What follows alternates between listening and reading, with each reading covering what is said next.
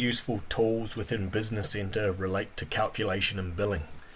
So for those users in the German market, there's REB compliant data can be exported from Business Center, and in the Norwegian market, the SOSI reporting is now available within Business Center.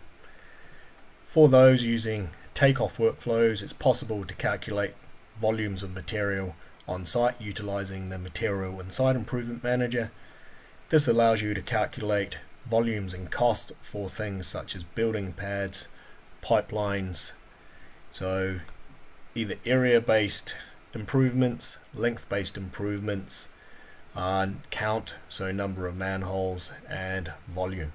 So what we see here is we get our pricing done on volume and conversion rates to tons, and we can go through our report and generate prices for bidding.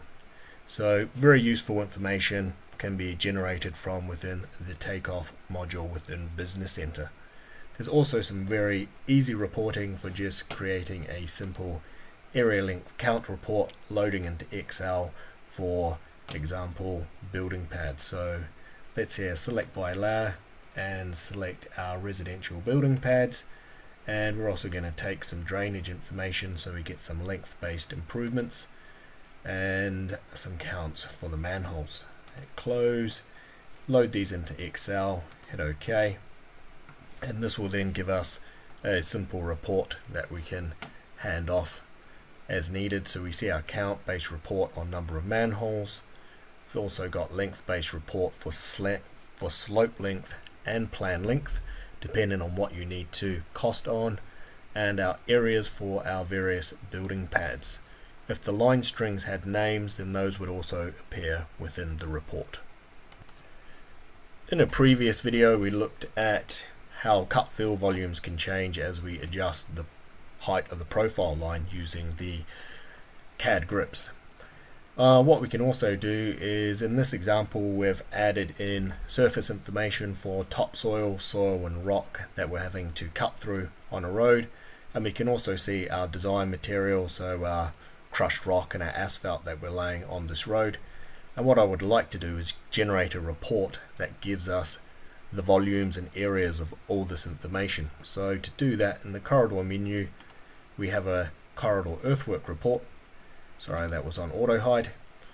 So in here we can select our corridor, put in a chainage interval or station interval, and from that generate a report. In this case, our options here, I have to launch this into Excel. This will give us more data than running the concise report, which only gives total area. So launch Excel, hit OK, and OK once more, and this will then generate a report for us, which initially gives us our cross-sectional area for each section.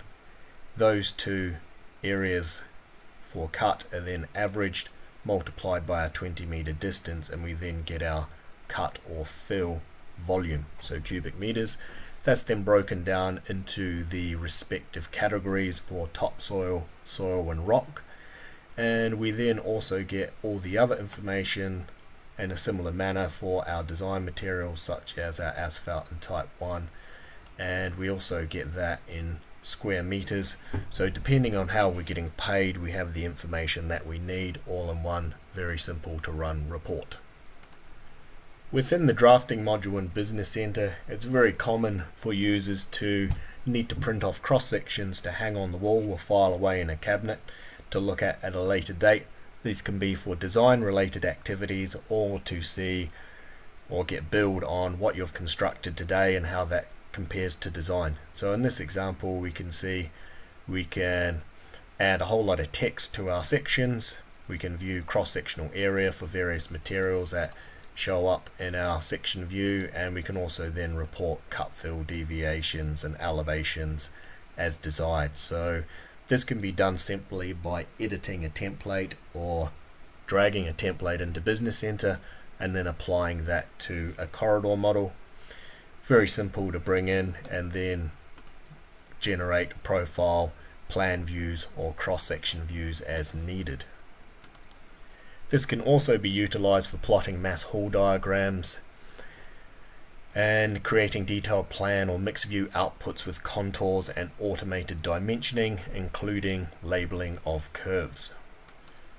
Now, not everyone works in English, so if you happen to be working in Iceland, for example, you can also set up the template to cater for local languages as needed and for any other localization that you happen to need.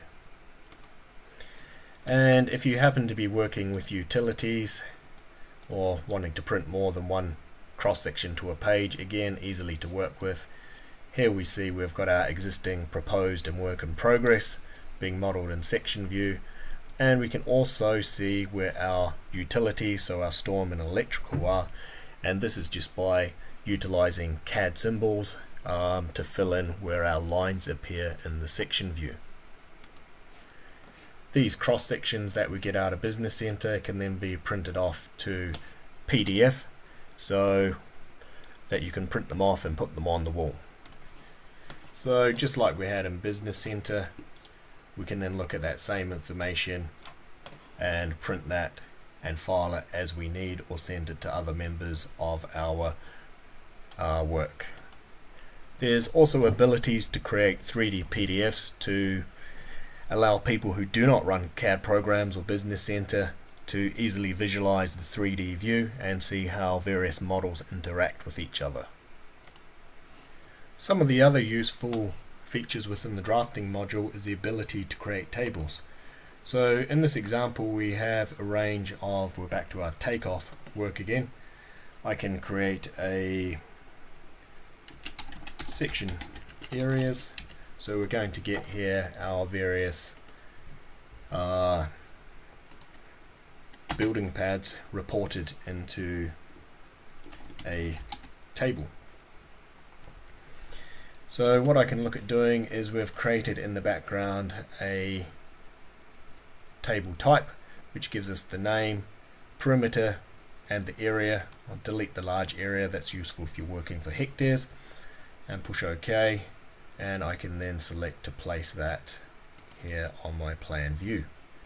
And what I can then do is say select by layer, take my residential building pads which we see highlighted in plan, close, and we could give them a number if we wanted to, and hit add, and we have, because I've named these already, lot 1, 2, 3, 4 and 5 with their various distance areas around the boundary and then the area of each building pad. If you also wanted to create tables for points and lines, that's available in there as well. So some very cool commands within the drafting menu for plotting out plan views. And with that, that concludes the calculation and billing video. As you're probably aware, there are a range of other reports you can run within Business Center that have been there for a very long time and are also very useful to use.